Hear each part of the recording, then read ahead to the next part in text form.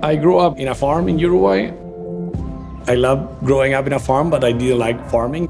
For me, it was important to get a job outside the farm. Back in the early 80s, my father had the vision that by buying us a computer, we could start learning how to code.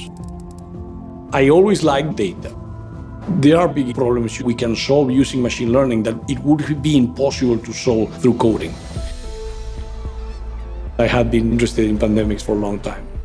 In early January, China announced to the WHO that they had a virus. My first question is this growing similar to SARS and MERS?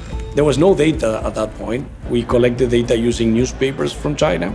I did my first model to compare the growth, and we realized it was much different.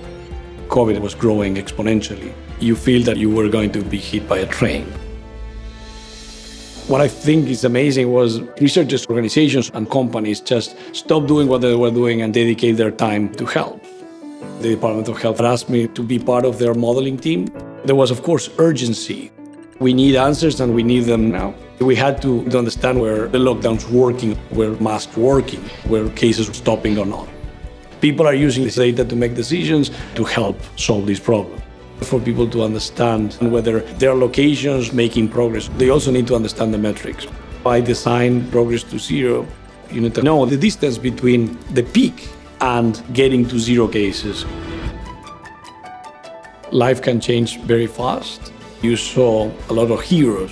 There has been a lot of connections created that before didn't exist. It gives me hope.